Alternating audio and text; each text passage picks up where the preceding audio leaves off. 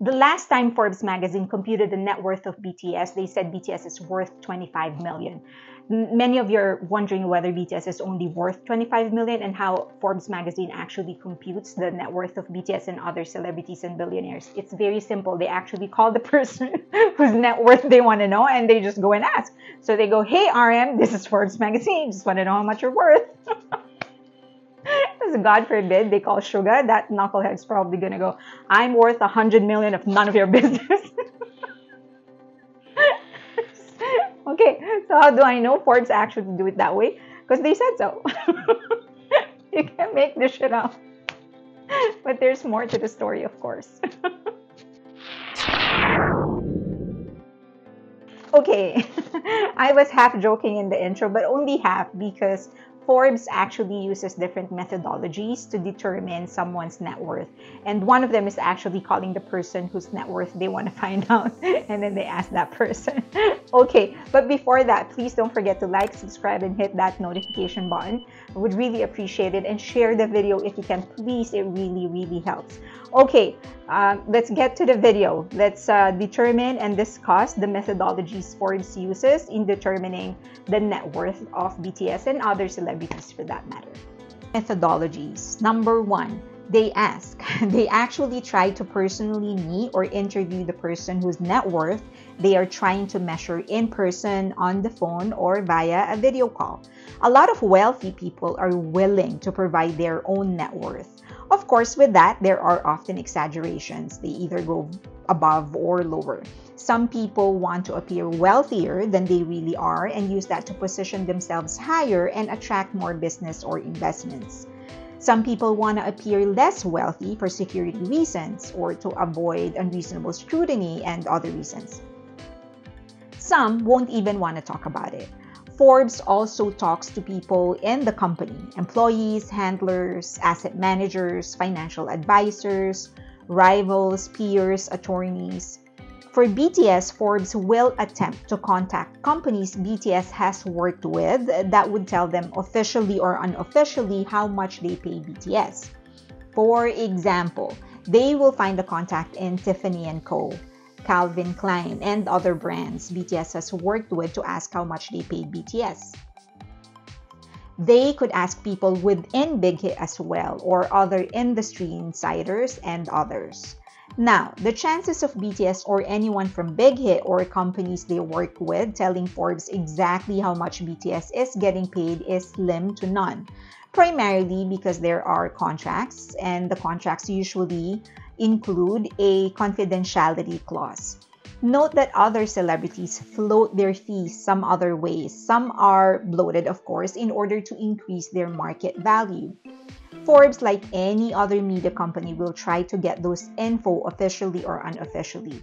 Media companies do have internal informants, and they spend a lot of years and a lot of money building that network. Industry standard rate. They could guesstimate. When you work in the industry long enough, you will get a good idea on how much celebrity endorsements are actually worth. Jennifer Aniston's Emirates deal was worth $5 million. Taylor Swift was paid $26 million by Coca-Cola. Selena Gomez was paid $10 million to help Coach rebrand, and Pantene paid her $3 million back in 2015. Forbes will estimate BTS's fee by determining how popular they are compared to all those artists, and how big is the company they are endorsing and the kind of activities they are committed to do. Concert gross income. That's a little easier. They rely on reports by Billboard and Box Score. However, according to Box Score themselves, they base their estimates on reports submitted by venues or promoters or agencies. Income from streaming are computed based on payout rates and the number of streams. So again, they don't really get the exact numbers. They get reports or from research or by estimating. Public asset evaluation. For people whose wealth is mostly in public companies, it's pretty easy to determine the value of their assets since companies actually disclose the number of shares owned by executives and large shareholders. But not everything gets disclosed. Private asset value estimation. BTS members and other celebrities, if they are smart, probably have privately held assets like real estate, market investments, and others. That requires special investigation, according to Forbes. Net worth researchers look at the holdings that such people own, either from public sources or from the person himself or from informants. And they attempt to value each of those assets based on comparative asset values. For example, Korean media reported that Jungkook bought a property 2 years ago. They will verify the ownership and compare that to similar properties in the same area. They then sum up the value of those assets to determine a total net worth number. Other sources used to estimate values of private businesses or assets include court documents, purchase or sales documents, publicly recorded deeds, and contracts. Expert opinions and informants. There are a lot of legal ways a person can invest, own properties, and grow their wealth without being tracked. BTS, for one, is notoriously private. Forbes can use specialized experts or informants. There are many people who study or have connections with people that idols deal with. For example, someone may know of a fund manager or a business manager that help idols manage or grow their wealth. Those experts and informants can generally give information that may be combined with publicly available information or asset value estimates to determine a net worth. These methods leave a lot of room for error. Many idols will most likely not want to reveal their net worth to avoid excessive scrutiny, for security, or simply because it's none of anyone's business or others. Even if Forbes manages to find an informant who has some knowledge about BTS's contract terms or how much they are paid, unless they are the ones actually taking care of Big Hit's books, they won't know the exact number. I won't be surprised if the idols themselves don't know their exact net worth. Over or underreporting. There are agencies who will overreport their groups or idols' earnings as a PR play. Concert ticket sales, for example, are highly questionable. I have been given a generous number of free tickets to several concerts that have been reported sold out. To think I'm not even a big channel. Same thing is true with endorsement deals. Agencies can float a bigger number to increase the market value of their idols. According to Forbes, greater weight is often given to what the agency or person reports as their net worth. Underestimate in asset valuation. Some idols may be investing in private assets that are not trackable or Forbes really simply don't know about. Now, if they have a lot of private unknown assets, then Forbes will end up running in a deficit, meaning there's a difference in between the actual investment of the idol and their estimates because they're missing many different investments or assets. Next is fund managers. So this is very common.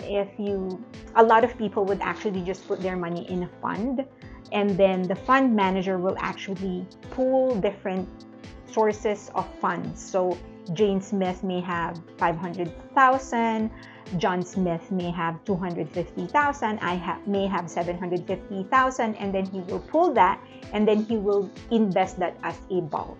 So then it's essentially impossible for me or for anybody or for the investor to know specifically where his money went. You just know that it's in a fund and the portfolio of that fund will be a certain way, but you don't know specifically where your money is. And sometimes they do it intentionally because nobody can track specifically where their money is going. There has been no precedent. BTS is probably one of the hardest celebrities whose fee is hardest to guesstimate because there has been no precedent. No other celebrity has treaded their path and has a fan base as massive and as loyal as ARMY in this day and age. This could further add to the wrong estimates. It's a little easier to guesstimate the fee of Jennifer Aniston, Beyonce, Harry Styles, Adele, and others because there have been stars like them before. Revenue distribution. Given that what Forbes is computing is net worth, the assumption is that they are computing what is distributed to the idols minus taxes, cuts, and commissions. The only time revenue distribution between the agency and the talent has been revealed was when 3 members of DBSK sued SM Entertainment. After that, revenue distribution and contract terms have been airtight. Forbes needs to rely on informants or guesstimations. Revenue from concerts, for example, is a third-party data. You have inaccurate revenue combined with inaccurate estimates of revenue distribution, and you have an inaccurate report. Again, Forbes spends a lot of time and effort in making sure their contacts are reliable, but they can only be as reliable as the weakest link in an agency's team. Merch sales. Management companies come out with a lot of merchandise, some more than others. Again, the only way Forbes will get the final number is by getting it from the agency, and we are back to the previous issue. Revenue distribution and final sales numbers are often unknown.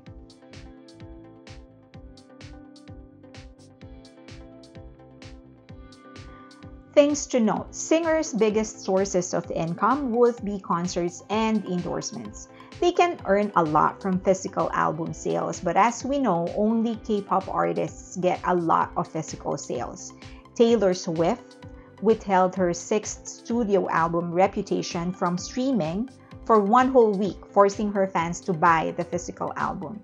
Streaming is really negligible, so I still support buying CDs for your favorite artists.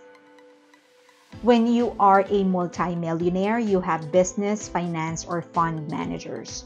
When you get to a certain level of wealth, it is very impractical for you to keep your wealth in cash. Cash is the worst investment because of inflation. Your $100 today won't be able to buy the same things 10 years from now. Many of these idols that have a net worth of millions are most likely using fund managers or finance managers or business managers. These managers are the ones who invest their money for them. They could also be utilizing private and public pension funds or retirement funds. They could also be investing in businesses. Many artists actually earn more from non-music related things. Beyonce is supposed to be worth $800 million, but her husband Jay-Z, I don't even know when was the last time he went on tour, is worth $1.7 billion. That's because Jay-Z is an entrepreneur, and a big one at that. Actually, that applies even to athletes. Michael Jordan made more money from Nike in 1 year than he did in his entire 15-year playing career. Roger Federer made 84% of his income from endorsements. LeBron James made 61% of his earnings from endorsements. So this is why Hybe is actually expanding outside of music. They're doing IP, gaming, technology, merchandising, because they know that there are much more lucrative sources of income outside of music. So it's for the company itself and of course the artist. So the idea is to build the brand of the idol and then around it build a sustainable business, because the artist's career, an artist's career, not just idol, but any artist's career has a shelf life, but a brand can transcend generation. Okay, I make personal quick computations in my head for no other purpose and reason but my personal pleasure and curiosity. So I usually undervalue things, but I based it on experience, on what I've seen, what I know, what people have told me. Usually 30% is how much an artist would take home from the gross income. So if a tour, for example, is the revenue is 15 million, then I would take 30% of that, which is 15 million, and that would be the take home pay of the artist. So if it is a group, then I divide it amongst the members of the group.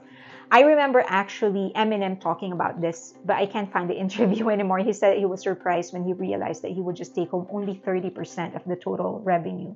But he also realized that if he doesn't, taxes, people that need commission and stuff, then he won't have a career. So it's like, it is what it is.